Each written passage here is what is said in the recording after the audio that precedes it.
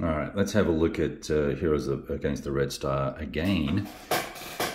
One of the fantastic things about tactical games is sometimes you strike a scenario that is so gripping that you want to just set it up and replay it straight away.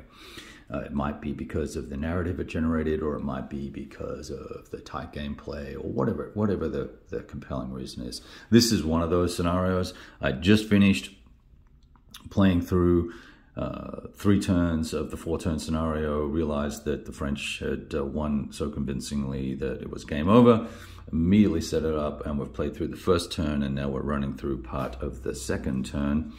And it's also looking like it's going to be another compelling French Foreign Legion victory in this hypothetical World War III module from Lock and Load Tactical. And so the deal here, the reason why this is so interesting, while it's only a 4-turn scenario, the mood and the I guess the run of the scenario is pretty much decided in the first turn, or if not the first turn, in the second turn. There's a quick reaction force of helos with 4 squads of Soviets that in the second turn, if they get initiative, they can come onto the board, activate, block any exit, or shoot at units that might be in the open, as the case may be. I've got most of these guys under cover, so they're all good to go. But if they want to get off the map, they're going to have to run the gauntlet or take out the helos to sort of deal with things.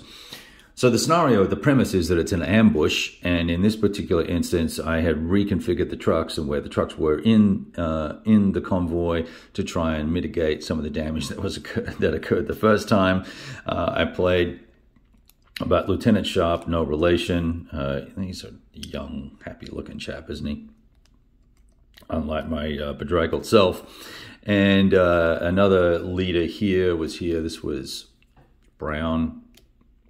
Was here with the Appealer, which is an AT weapon, but nevertheless it's got HE value, and we can fire at the trucks. And the Shilka that was here, we had a Shilka here as well. The opening turn, that the French obviously have initiative, they blasted the daylights out of vehicles and really went to town on the enemy. So in the initial activation, these 2 stacks opened up, killed 2 units, and then the French brought up, the Shilka was in the rear, I believe. They brought the Shilka up, killed Sergeant Brown. He fulfilled his duty, and then we had other units over here that came into action and took out a truck here and things of that nature.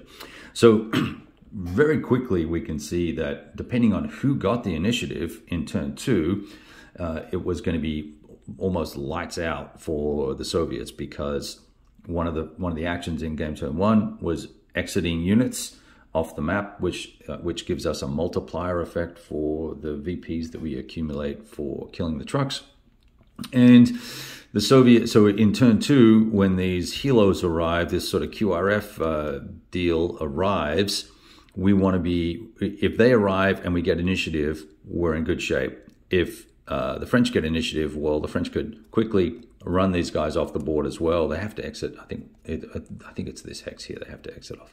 So they can with 6 movement points, they can make it off pretty quickly, and that leaves our hero and this unit here with like kind of it's like a law, an APAV is like a law.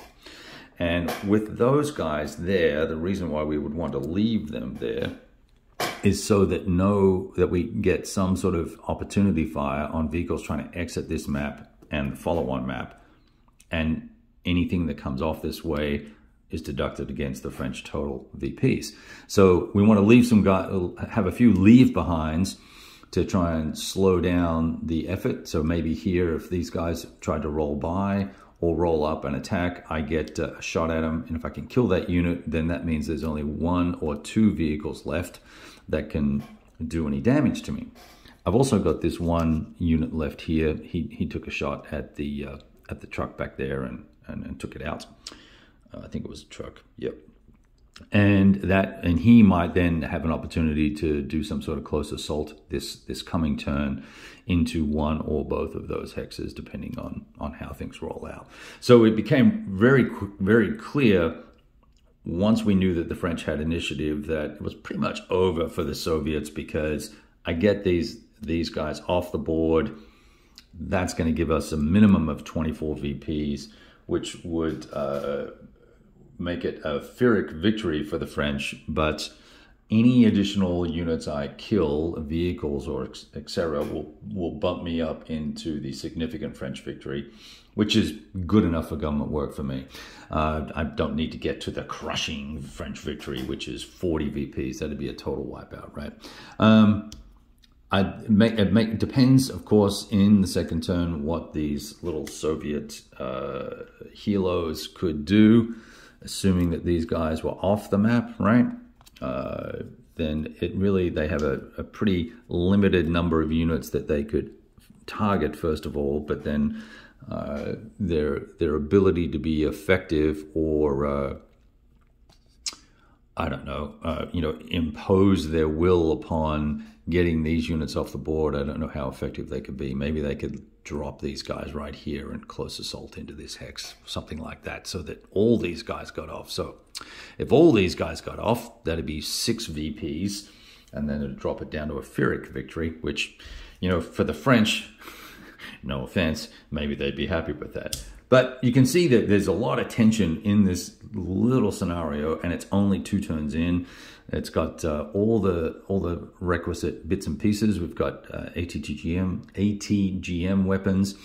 You've got the MGs, you've got the MI8s, you've got BMP or BTRs and BRDMs and all sorts of good fun stuff, Shilkas. So lots of cool stuff going on, and really enjoyed this scenario. And I just wanted to sort of lay that out there and let you guys know that I was having a bit of a blast with all this action. So anyway, I've rambled on long enough. Talk to you guys soon. Ciao.